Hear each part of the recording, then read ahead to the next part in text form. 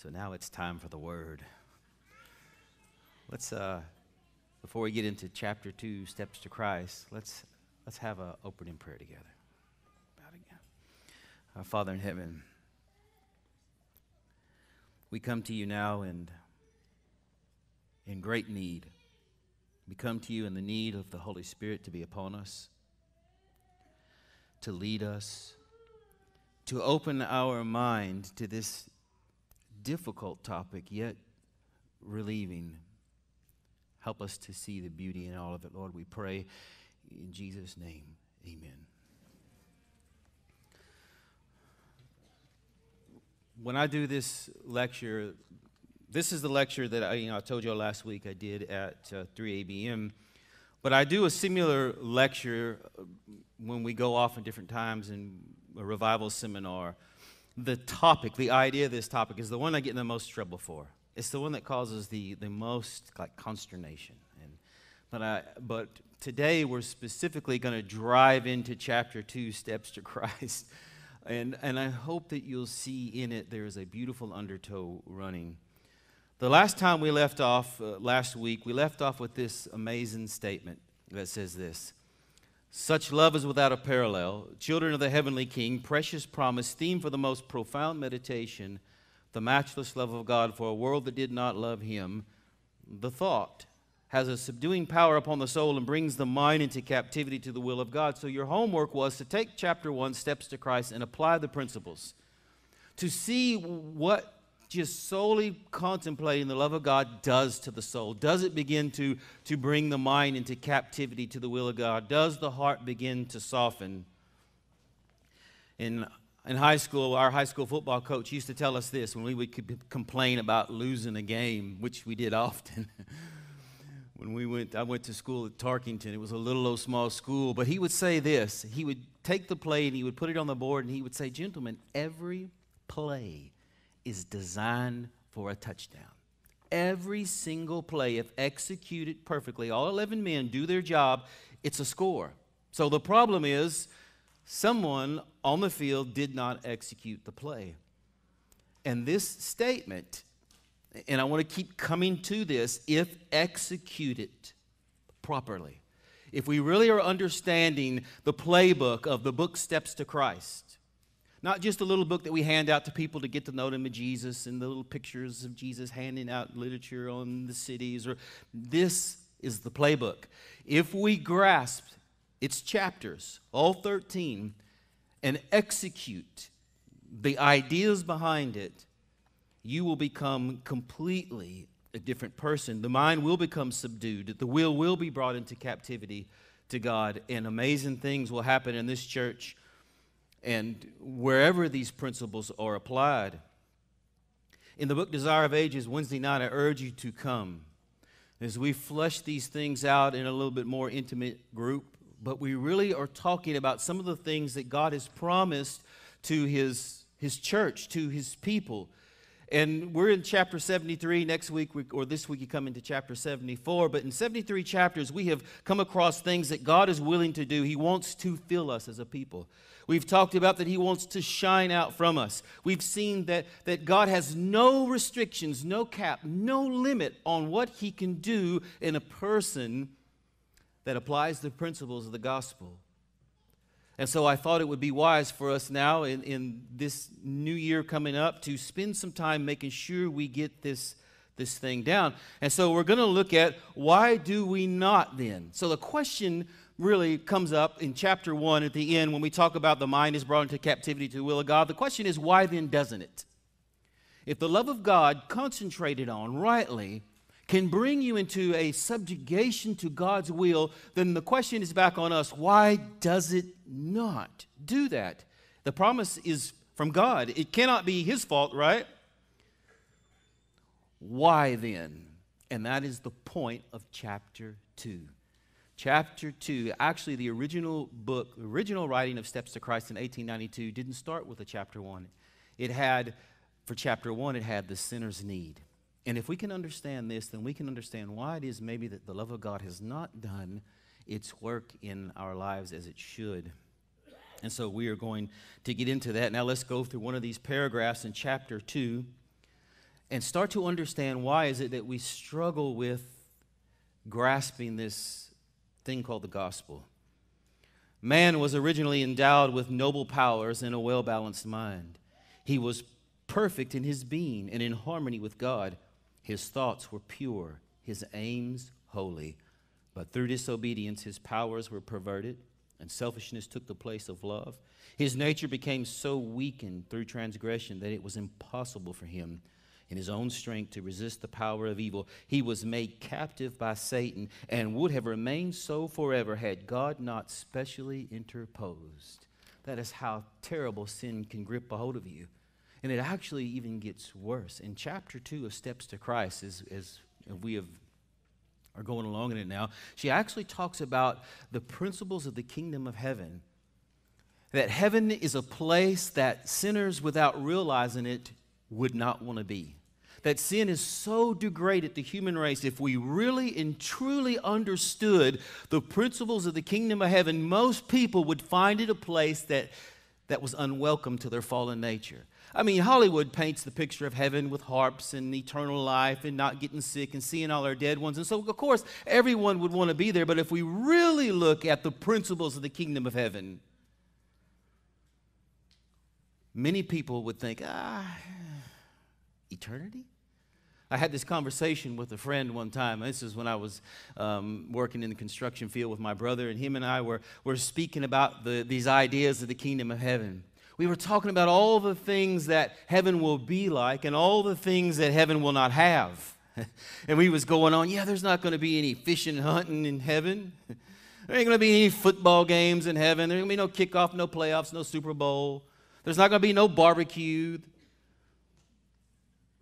And we was going off and on and talking, man, everyone's going to love one another. Everyone's going to be kind. Everyone was going just back and forth. And to the back, we didn't realize it, but one of our coworkers, his name was Lyle, he was listening to our conversation, and his face was all wrinkled up like this.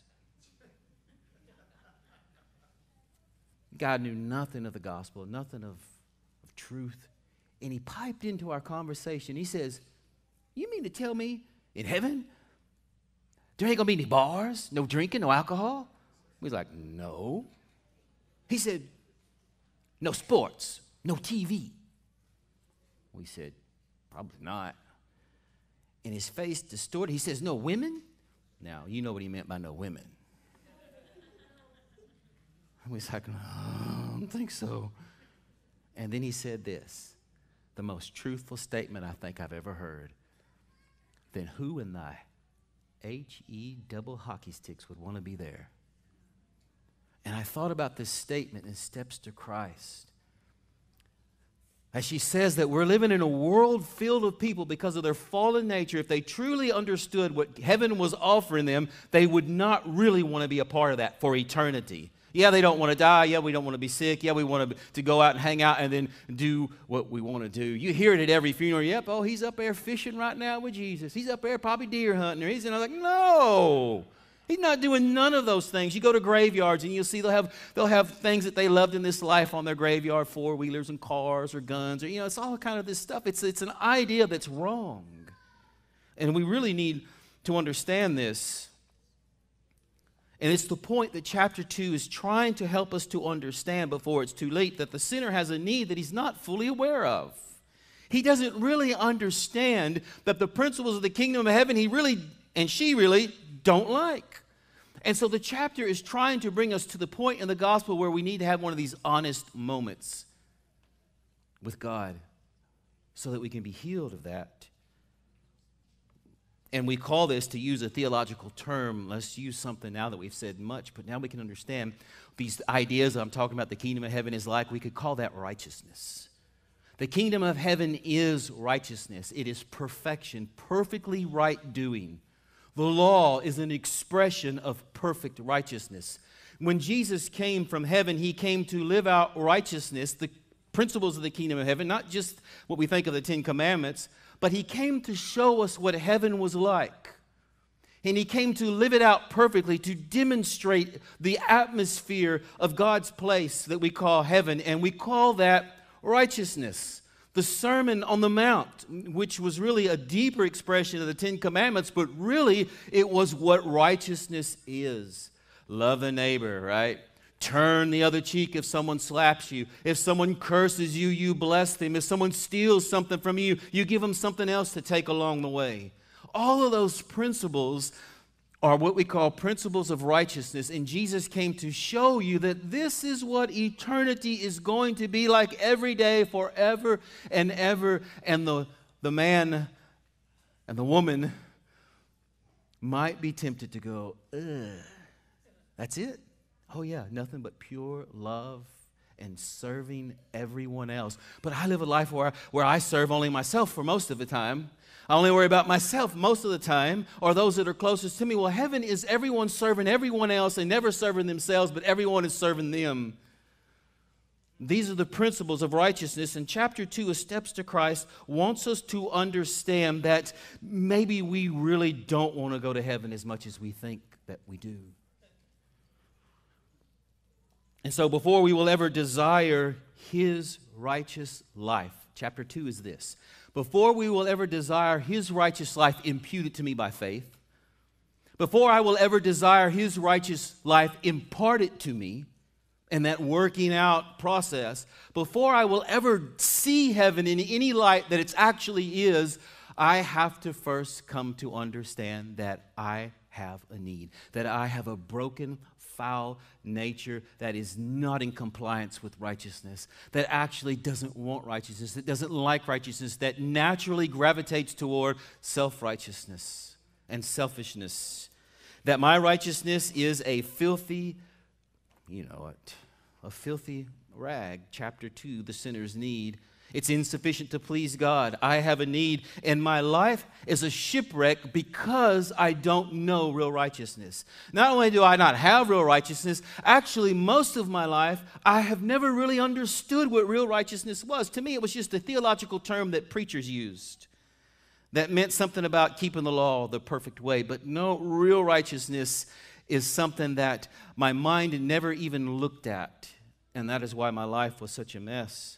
Now, the second great point that is made clear in chapter 2 is this. So, number one, you got a need. You just are not aware of that need. Not in the way that God wants us to be aware of it. But here's the second great point. It is impossible for us of ourselves to escape from the pit of sin in which we are sunken. Our hearts are evil and we cannot change them. Who can bring a clean thing out of an unclean? Not one. The carnal mind is enmity against God, for it is not subject to the law of God, neither indeed can be. Education, culture, the exercise of the will, human effort, all have their proper sphere, but here they are powerless. They may produce an outward correctness of behavior, but they cannot change the heart. They cannot purify the springs of life. There must be a power working from within, a new life from above before men can be changed from sin to holiness. That power is Christ. His grace alone can quicken the lifeless faculties of the soul and attract it to God in holiness. Catch that little phrase. We are not really attracted to God. It is only a power from outside ourselves working within that can begin to attract me to real righteousness, that I can desire it, to be clothed and covered in it and to become like it, because by nature I am not attracted to that.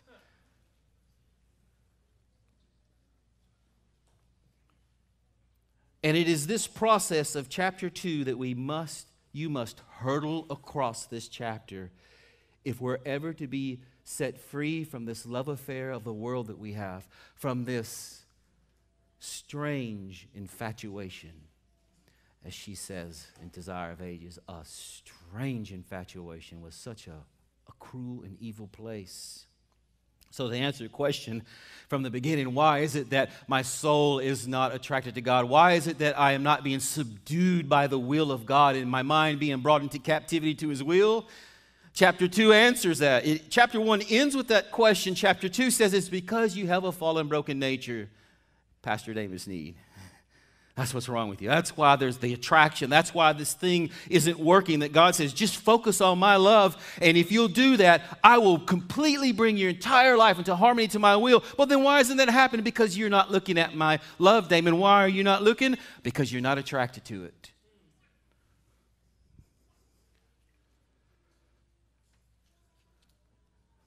And what we do often is when we get right here, and this is where chapter 2 starts making people real uncomfortable. What we want to do, and what I beg you not to do, is to default to your theoretical understanding of the gospel, your belief in Bible prophecy, the 2,200 years, Babylon, Medo, Persia, Greece, and Rome.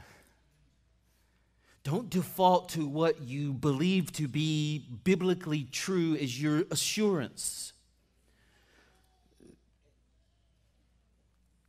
Your knowledge of prophecy, your belief in that the papacy is at some point going to inflict the mark of the beast, or you understand what the seal of God is, or I understand the centrality of the seventh day, the Sabbath, to God's law, to the plan of salvation. Don't ever make that mistake. This is what I did all through my 20s and 30s. I thought I was good with God because I understood the truth of prophecy, and I would never do X, Y, or Z because I believe the truth. But unless you are saved by the gospel, by Christ, unless you have Him dwelling in the heart and in the soul, changing you, you are absolutely lost. Now, prophecy and theology and doctrine have their proper place. As she said, they have their proper place. But today we're not talking about that stuff. We are talking about allowing God to do something in you that He wants to do, that He needs to do. And you've got to take this painful step. We're going to see, because it's interesting that in the book Desire of Ages, we have been studying this kind of almost parallel with today's topic. In chapter 73, it took us 4 weeks to get through that. Usually it's one chapter a week. We stopped and we slowed way down. And we was like, oh man, we have just stumbled across a gold mine of information. And so we're into the life of Peter, and Peter is being brought through this chapter 2, Steps to Christ. Look, Paul gives the greatest evidence of this truth when he says this in Romans chapter 7. This is verse 16, verse 12, and verse 14. He said, I consent unto the law that it is good. The law is holy, the commandment holy and just and good. But he added, in the bitterness of his soul anguish and despair, I am carnal, sold under sin. He longed for the purity, the righteousness to which he himself was powerless to attain. And he cried out, O wretched man that I am, who shall deliver me from this body of death? And I'm telling you right here, this is the absolute first work of the gospel. This is the place where we start experiencing the gospel. We can talk all about Calvary's cross, and we will later when we get to chapter 3, and his righteousness imputed to me by faith. We'll get to those things, but right here is the step of the gospel that many people will not take. We have got to be brought to the place to where we say, O wretched woman, O wretched man, O wretched young person that I am, who is going to save me? Until that is a cry from my heart, we have not yet known the gospel. And it is something that is inspired and can only happen under the influence of the Holy Spirit, and the Holy Spirit will not dare yet come to you in that way until you take chapter 2's step. It's such a beautiful thing, but I get it. It's difficult. In fact, Revelation 3, verse 17, I even hate reading the text of the Laodicean message, for they are miserable, wretched, poor, blind, and naked. But you know what it says about them? The last sentence, it's such an interesting phrase. It says this, they have no need. Chapter 2 is called Coming to Understand the Sinner's Need. Before Laodicea can ever become righteous by faith, they got to cross this bridge in chapter 2. The problem is, I think that we're so used to seeing ourselves the way we see ourselves, and we're not bad people. I mean, from a certain point of view, we're all pretty good people. You wouldn't be here if you weren't. Good middle class, most of us. Some of us upper class. Some of us a little bit lower class, but hardworking. We're all good, ethical, moral people coming to church on the seventh day when everyone else is going out there on the wrong day. We try to eat what's right. We try to do what's right. And we start measuring ourselves in these kind of circles. Now, I've told this story here before when I first came to this church. This is like a new church now, almost 4 years later. I love telling the story of Guyman, Oklahoma. When we moved to Guyman, Oklahoma, we left the Texas conference. We went up to Guyman, and we drove all the way across the country. We pulled up, and there we were starving to death. And we pulled into a Taco Bell, and we stepped out of the car, and this smell hit us. This terrible, tremendous stench. And we asked the lady at the counter, we said, "What is that smell?" And she said, "Mary, what smell?" I was like, "What? What are you talking about?" And later we found out, it's a place where they butcher 55,000 hogs a day or a week or something like that. I think it's a week.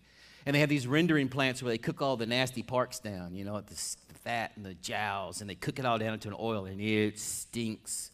We had been there about 2 or 3 years, and we had gotten used to it, and we invited some friends from Texas. They came down, and they pulled into our driveway. We ran out, "Oh, Mary!" And then she went, "Oh, what's that horrible smell?" And Mary went, "What smell?" The point is clear, right? You get used to the stench. We get used to our own spiritual body odor. We get used to our sin. We get used to not being like Christ. "Oh, Jesus, that's Jesus. He was Jesus." Yeah, he was, and he was perfect, but he is surely calling me up, not for him to come down. He calls me up. And we get used to our foul tempers. Look, I know, 54 years old, and I still struggle with temper sometimes. And there was a time in my life, I remember in my first marriage, I just said, but everyone knows that Italians are that way. I'm half, so at least give me half a break. We throw things, we scream, we yell, and then we're okay. It's all right to be that way. It's okay to make your wife cry and be mad and upset. It's okay to be mean to your husband. It's okay to yell, be a tyrant, be upset. It's okay to gossip and manipulate. Well, because we're really just telling the truth. And we get so used to the way that we are, and then we're okay because we're going to church, we're keeping the Sabbath, we're doing this and that, and we believe in this and this. And we get used to it.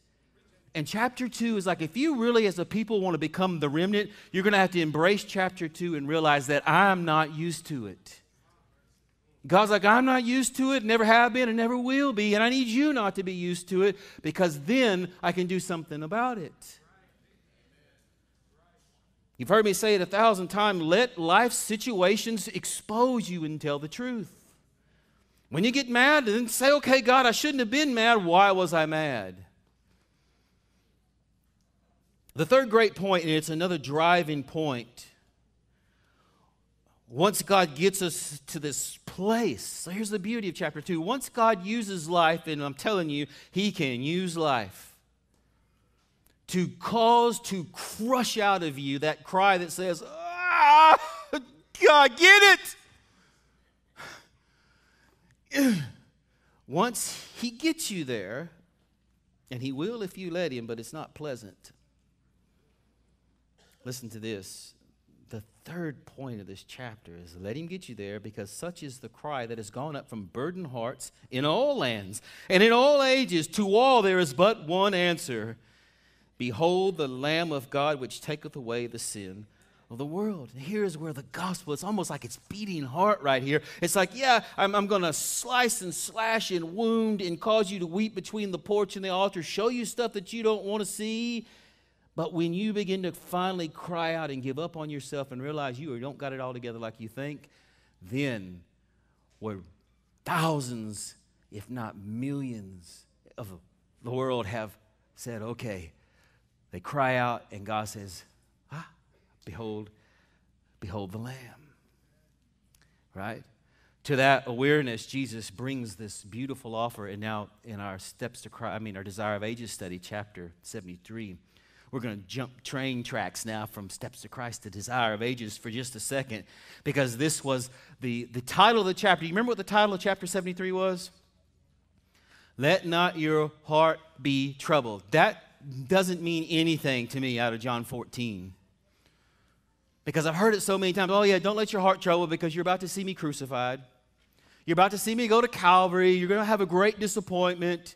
You're going to be persecuted and chased, and don't let your heart be troubled. That's not the point of the title. Don't let your heart be troubled was chosen for the title of chapter 73 because the experience of Peter and the disciples. And the entire chapter is leading us to this place where Peter and the disciples, especially Peter and Judas, will not admit the sinfulness of their nature.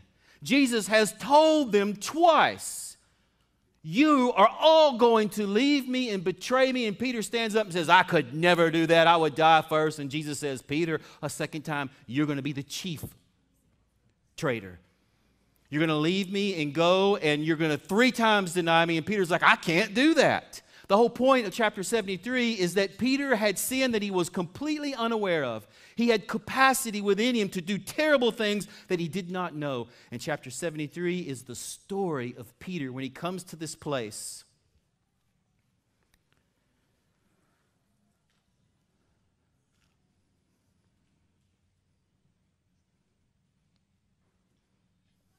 I told you it's a difficult chapter to listen to. It's the story of Peter coming to this place and admitting it, because what was going to trouble their heart was not the Romans, it wasn't the Jews, it was their own selves. Your heart is going to be so troubled when you figure out what you really are, Peter. Judas, your heart is going to be so troubled when I show you that you're a liar and a thief. In fact, Judas's trouble with heart was so bad he took his own life. But the disciples, the other 11, they had remembered what Jesus said, and this is where the chapter starts to turn. They had remembered something that he said, because their hearts were all about to be weeping and troubled and felt like traitors of the Son of God. Especially, think about this, on the morning of the resurrection. When he raises up and he shows himself, how would you feel if you abandoned Jesus and left him, denied his name 3 times, cursed, and then you see him walking around in 3 days? That's why Jesus was very careful to come to Peter. And remember, he told the woman, go tell Peter. His heart is troubled because he has finally saw the truth of who he was. He'd been with me 3.5 years. He thought he was the man, and now I was able to show him the truth, and he can't bear it. But listen to this. There was a faith statement that kept the 11 from committing suicide. And they remembered something that he said to them that night. He says, Jesus looks with compassion on his disciples. He cannot save them from the trial, but he does not leave them comfortless. He assures them that he is to break the fetters of the tomb and that his love for them will not fail. After I'm risen again, he says, I will go before you into Galilee. Before the denial, they have the assurance of forgiveness. After his death and resurrection, they knew that they were forgiven and were dear to the heart of Christ. That is the great gospel story. Like he was already telling, look, I know what you're going to do, but meet me beforehand. And wait a minute, so we're going to betray you, deny your name, but go ahead and meet us, and we're still good terms with you? He's like assuring them that when I show you what you are, don't freak out about it, because I will forgive you. I will cover you, and you will still be just as close to me. I will love you just as much. Don't worry when I show you things. I think the reason why, for myself, most of my life I didn't want to see the truth about myself is because I didn't want to face it. I didn't want to be seen that way. I didn't want to be that kind of person. But Jesus already knew the truth about who I was. And he's like, Damon, you're going to have to get over that self-image, that image management that you got. I'm going to show you something, but don't worry. I love you. I'm going to forgive you, and I'm not going to see you that way. And that's what gave these 11 men the strength to return and meet him, because they didn't have to meet him in Galilee. They could have all went their separate way. But they had the assurance of forgiveness before the sin, and so do you.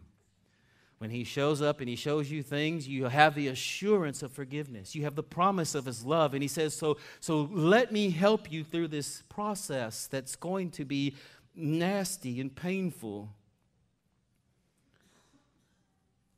Once man would recognize his fallen estate, then he could impute to them his perfect righteousness and have their sin imputed or accredited to himself. Then he could do all kinds of wonderful things and change us and transforms us and help us to where our wills and minds are submitted to the will of God if we take this first step.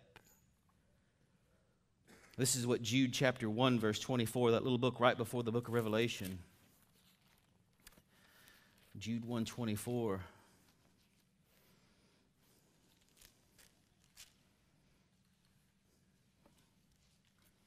It says this, now to him who is able to keep you from stumbling and to present you faultless before the presence of his glory with exceeding joy. I mean, I love this way it says this. In other words, Jesus can't wait to present you before the Father, faultless, with joy in his heart, like it's a brand new, this is like a brand new being, Lord. He's never sinned. He can present you to the Father, and the Father doesn't go, yeah, but I know who Damon was. I know what he did in that church. I know what he said. I know what he... No, it's I will present you faultless with joy before the Father. Like, look at him. Look at him, Lord. He is like me. And that's all that the Father sees. And that's what Jesus is telling Peter. I want you to know this. It's not, the Father is not going to look at your mess, Peter. I'm going to present you one day in my perfection, in my righteousness, in my obedience, in my love. I am going to present you. And therefore, our shame and our guilt and our failures are swallowed up in Christ. So it's given you confidence in chapter 2 to let go and let him in and say, let him. It's like when every time I go to Dr. Lopes, I hate going to Dr. Lopes because he's going to tell me the truth of what he sees in my mouth. And he's going to be looking, and I can't lie to Dr. Lopes. Have you been brushing your teeth? Yeah. Have you been flossing? Mm-hmm. No, you have not, because he can see, and he's picking, and he's looking, and, well, But I trust Dr. Lopes that he's not going to go off and say, hey, guess what? Your pastor ain't flossing. When I leave there, I'm still his good friend. And this is the point of chapter 2. He's going to see some things. He's going to help you through them, but you got to be honest with him. You got to let these processes work. You got to give the Holy Spirit permission to use life. So when you go off or when things don't go wrong and all these crazy things are happening, I guarantee you it's not just the devil harassing you, which it may be, but God is allowing it to stir up, chapter 73, to stir up sin. This is what Paul says in Romans 7, that the law stirs up sin that we might be saved by faith.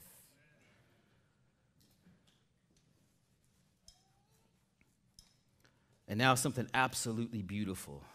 When you let him in and you let the truth come out, he will take your sin and give you something. This is one of these most amazing quotes from Wednesday night. This is like astounding. We all sat there and was just shocked last Wednesday night. Through apparent impossibilities, though apparent impossibilities obstruct their way, by his grace they are to go forward. Instead of deploring difficulties, they are called upon to surmount them. They are to despair of nothing and hope for everything. With the golden chain of his matchless love, Christ has bound them to the throne of God. It is his purpose that the highest influence in the universe, emanating from the source of all power, shall be theirs. They are to have power to resist evil, power that neither earth nor death nor hell can master, power that will enable them to overcome as Christ overcame. This is the process that we're going through. This is the early steps of now beginning to go to God and say, Lord, show me the nightmare. I'm going to open up my heart to you and show me the snake den. Show me the worms and the grime and the goo and the gunk. Let me see what no one else can see, not even myself. And God's like, thank you very much. Stand aside. We got some work to do, and when I do it, I am going to forgive you and love you. But now that power, the greatest, think about this, the greatest power in the universe, emanating from the greatest power that there is, shall be yours. Exciting a little bit? You just got to take this step in chapter 2. Now you can be subdued by the love of God. Now the mind can be brought into captivity to the will of God. Then we will start desiring a righteous life. Then the principles of the kingdom of heaven will be, desirous to me. I won't care what politician is running. Oh, I get it. People like to vote and throw their vote on this side. Oh, we don't care about those things. They're all corrupt and crooked. I won't care about what entertainments are going on in the world. I will start to change my lifestyle, my diet. Everything will start to move towards the heavenly way. I will be living heaven on earth. And when it comes, we just take one step and we're in a very comfortable home. For a lot of people, it would be a very uncomfortable place immediately. and to them they won't be there. If living like heaven on earth is uncomfortable, you are in trouble. If giving your money and your time and sacrificing for God and for others is uncomfortable, if love and compassion and kindness is uncomfortable and hard for you, you are in trouble. And it's time at this late stage in the ball game to confess that and say, yeah, I think I might have some problems, Lord. So do your, as in chapter 73 it says in Desire of Ages, remember she said that God was pruning Peter, and in his hand was a skillful hand, and in the hand of God that knife was pruning Peter, and she says there was no unwantingness in that hand. Nothing in that hand that was there to hurt Peter. Nothing in that hand that had censure or harm to Peter. It was going to hurt Peter, but it was a hand of love. He's going in like a surgeon going, shh. That's what you have to let him do. Today, that's going to be our homework, to go home at some point in this week and say, God, okay, I heard it, I get it. It's step 2 to the gospel.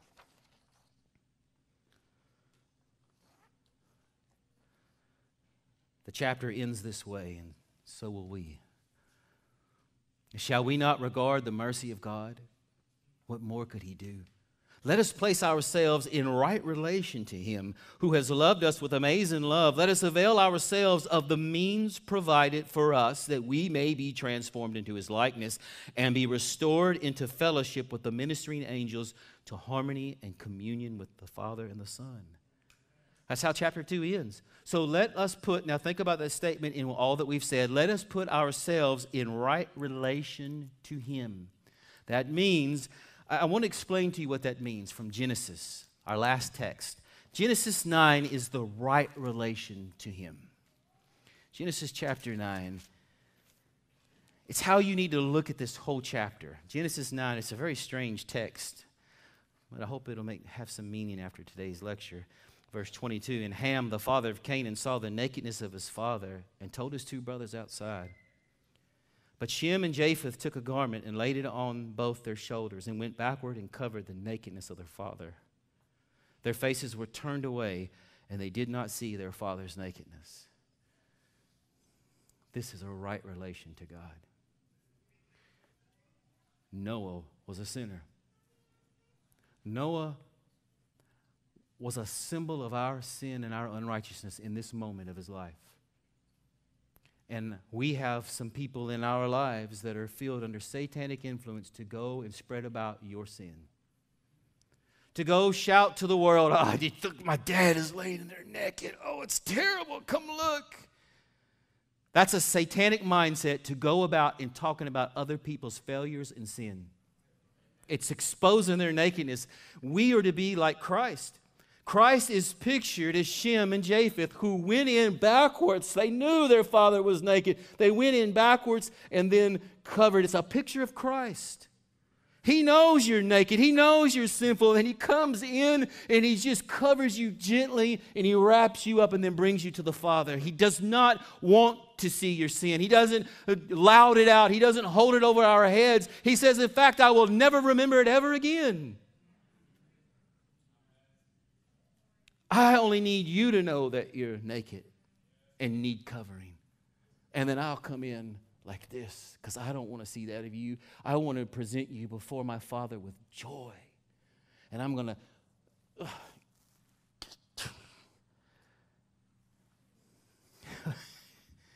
Why would we not? How could we not allow that cutting work of the Holy Spirit in chapter 2, the sinner's need, to come in and start showing me my need? I promise you this, it will heal your marriage. 100, forget about marriage counseling. Forget about self-help books. Quit trying to argue it out with one another, who's right and who's wrong. You ain't going to ever get to the bottom of it because men are men and women are women, and you ain't never going to see things on the same page, ever. It will heal your marriage. It will make you a pleasant mother, a pleasant father. Your kids will see in you a righteousness like Christ. They'll want to gravitate towards the church, do like I did, and pound doctrine in their head, and they'll flee from it. It'll make you a good friend, a good brother, a good sister. It will make you a church person that can withstand the issues of being in the Seventh-day Adventist church. He'll help you handle all the politics and storms of other people's mess. It'll help you handle your own mess. This gospel message begins here today with you. You choose what you're going to do with it. You can ignore it and go on back your business and be happy keeping the Sabbath. Or tonight, and sometime in the coming week, you can go out to somewhere, some pasture, some closet, some room, and say, Lord, oh Lord, this is going to be my prayer from now on to you. I'm going to pray what David prayed in Psalm 139, in verse 23. Search me, O God, and know my heart. Try me and know my anxieties, and see if there is any wicked way in me, and lead me in the way of everlasting. That is your homework this week. And then step back, because God in his good timing, it may not be tomorrow or the next day, but in his timing, when the situation is perfect, he is going to allow nonsense to hit.